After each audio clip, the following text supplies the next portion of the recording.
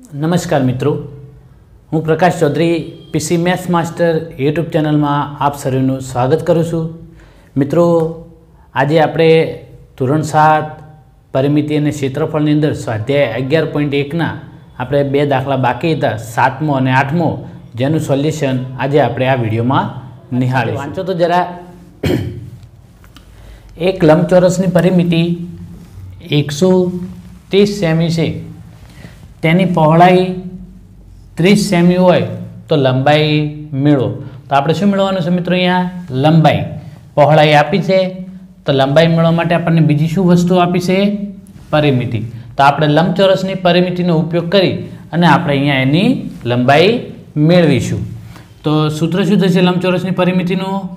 बोलो तो जरा, कोण बोलशे? सरस, बोलो बका। शुं थाय? 2 कौंसमां लंबाई वत्ता पहोळाई। शाबाश, होशियार छे हो छोकरो। हवे चलो, 2 परिमिति आपी छे ने, केटली आपी छे? 130 सेमी।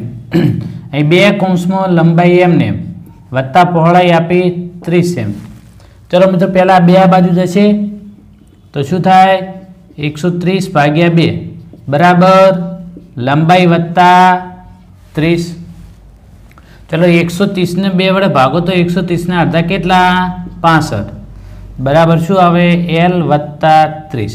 चलो हवे आ 30 आ बाजू जाए तो शुं थाय? 65 ओछा 30 बराबर एल।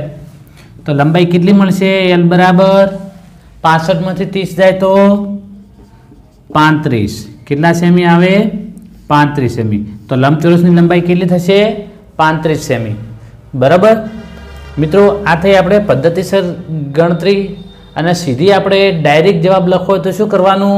आपणे कहेલું છે કે લંબચોરસ હોય તેની પરિમિતિના અડધા 130 ના અડધા 65, એમાંથી આ જે પહોળાઈ આપી છે એ બાદ કરી દો, ઓછા 30 એટલે કેટલા વધે? 35। તો આ 35 એ શું આવી? એની લંબાઈ। અને માની લો કે મિત્રો અહીંયા એનું ક્ષેત્રફળ કીધું તો હવે આપણે શું કરો? લંબાઈ ગુણ્યા પહોળાઈ કરો તો આ બંનેનો ગુણાકાર, તો 0 5 તરી 15 વધી 1 3 તરી 9 ને 1 તો 1050 સેમી સ્ક્વેર શું થાય? એનું ક્ષેત્રફળ થાય। તો આ રીતે આપણે ટૂંકમાં ક્ષેત્રફળ પણ મેળવી શકીએ છીએ। મિત્રો, હવે આપણે સ્વાધ્યાય 11.1 નો છેલ્લો દાખલો, તો મારી સાથે રકમ વાંચો તો જરા। શું રકમ લખેલી છે? એક દિવાલમાં 2 મીટર લંબાઈ અને 1 મીટર પહોળાઈનું બારણું બેસાડેલું છે। દિવાલની લંબાઈ 4.5 મીટર અને પહોળાઈ 3.6 મીટર છે। જો દિવાલને તોડવાનો દર પ્રતિ મીટર સ્ક્વેરના 20 રૂપિયા હોય તો દિવાલને તોડવાનો ખર્ચ શોધો। તો મિત્રો આપણે અહીંયા એક દિવાલ દોરી દઈએ। માની લો કે આ દિવાલ છે બરાબર। આ દિવાલમાં શું છે? બારણું છે। તો એક અહીંયા હું બારણું કરી દઉં। ચલો આ દરવાજો। તો આપણે હવે શું કરવાનું છે? દિવાલને દોડવાની છે ને, એટલે કે એનો અર્થ એવો કે આ ભાગનું ક્ષેત્રફળ આપણે મેળવવાનું બારણા સિવાયનું।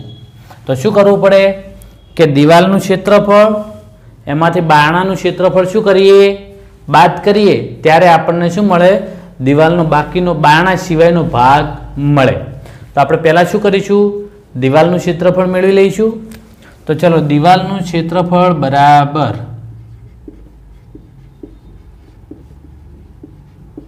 તો દિવાલનું ક્ષેત્રફળ શું થશે મિત્રો? સૂત્ર શું થશે? દિવાલ કેવા આકારની છે? લંબચોરસ। કેમ? કારણ કે લંબાઈ પહોળાઈ બંને આપ્યા છે ને, તો સૂત્ર શું થાય? લંબાઈ ગુણ્યા પહોળાઈ એટલે કે એલ ગુણ્યા બી। સરસ। લંબાઈ કેટલી છે દિવાલની? 4.5 મીટર ગુણ્યા પહોળાઈ કેટલી છે? 3.6 મીટર। ચલો આપણે અહીંયા શું કરીશું? 45 અને 36 નો ગુણાકાર કરી અને 2 પોઈન્ટ કાપીશું બરાબર। ખ્યાલ આવ્યો? ચલો હવે અહીંયા આ રીતે ગુણાકારને હું થોડું સરળ કરું કે ચલો અહીંયા 45 ભાગ્યા 10 કરું, અહીં 36 ભાગ્યા 10 કરું બરાબર। તો 45 ના અવયવ શું પડે? 9 पंचा 45, 36 ना अवयव शू पड़े 18 दू 36 लखाय આ 10 એટલે 5 દુ 10 અને આ ગુણ્યા 10 એમને એમ રાખું. ચલો આ 2 2 જતા રહે, 5 5 જતા રહે. હવે 18 ગુણ્યા 9 કરો તો 9 અઠા 72 વધી આવી 7, 9 એકા 9, 9 ને 7 16 એટલે 162 થયા. કેટલા પોઈન્ટ કાપવાના? 1 એટલે કે 16.2 મીટર સ્ક્વેર આ દિવાલનું ક્ષેત્રફળ મળ્યું. હવે આપણે કોનું ક્ષેત્રફળ મેળવીશું? સરસ, બારણાનું ક્ષેત્રફળ. તો બારણાનું ક્ષેત્રફળ બરાબર બારણું કેવા આકારનું છે? જરા કહેશો કેવા? લંબચોરસ. તેની લંબાઈ અને પહોળાઈ થાય તો લંબાઈ ગુણ્યા પહોળાઈ. લંબાઈ કેટલા મીટર છે? સરસ, 2 મીટર. 2 મીટર લંબાઈનું બારણું છે ને, અને પહોળાઈ 1 મીટર. તો 2 એકા 2 મીટર સ્ક્વેર થયું.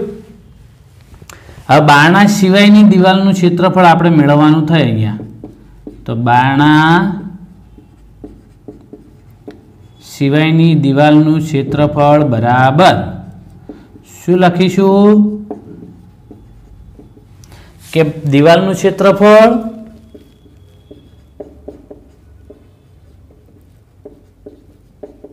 ઓછા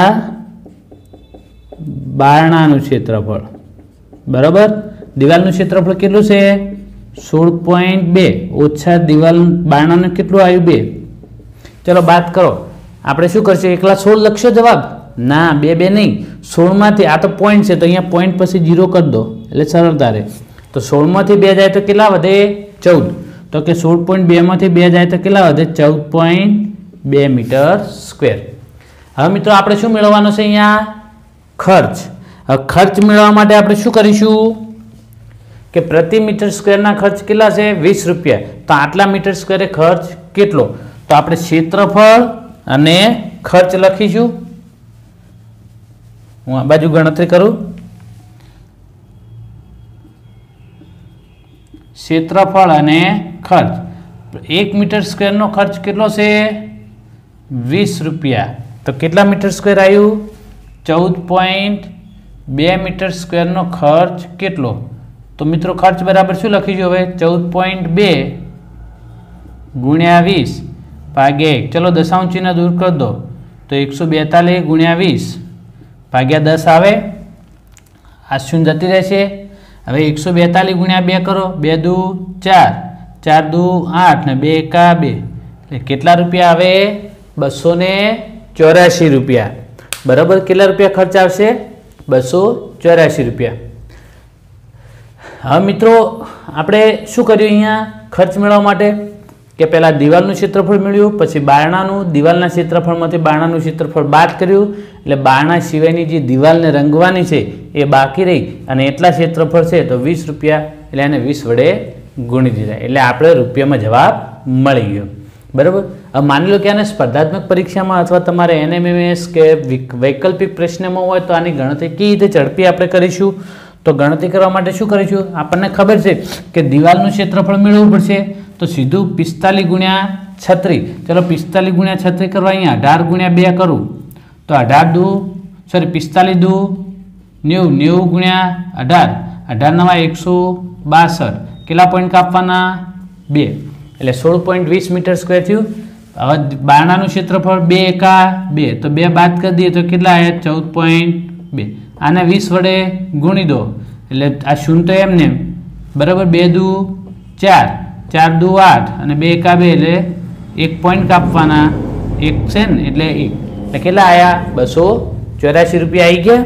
તો આ રીતે આપણે ટૂંકમાં ગણતરી કરી શકીએ છીએ. જે આપણે આવું સૂત્ર બૂત્ર લખવાની જરૂર પડે નહીં. આપણને આવડતો હોય ત્યારે તો ગણવાના છીએ ને. બરાબર, ખ્યાલ આવી ગયો? હવે જો તમને આ વિડીયો ગમ્યો હોય તો આ વિડીયોને વધુમાં વધુ તમારા મિત્ર વર્તુળમાં શેર કરો. અને બીજું મિત્રોએ કે અહીંયા આપણે સ્વાધ્યાય 11.1 સુધીનું જોયું. હવે પછી જે આવે છે એની અંદર આપણે બહુકોણ, એકરૂપ બહુકોણના ક્ષેત્રફળ કે તો એને આપણે પ્રેક્ટિકલ દ્વારા એનો વિડીયો મૂકેલો છે, બનાવવાનો છું. જે સમજૂતી પ્રેક્ટિકલી સમજીશું આપણે, પછી જ એના દાખલા ઉપર જઈશું એટલે સૂત્ર ક્યાંથી કેવી રીતે બને છે એનો આપણને થોડો ખ્યાલ આવે. અને જો તમે હજુ સુધી મારી ચેનલને સબસ્ક્રાઈબ ન કર્યું હોય તો સબસ્ક્રાઈબ કરો અને નોટિફિકેશન બેલ પર ક્લિક કરો, જેથી તમને નવા વિડીયોની અપડેટ તરત મળી રહે. ઓકે, આજે હવે આટલા સુધી. Thank you. જય હિન્દ, જય ભારત.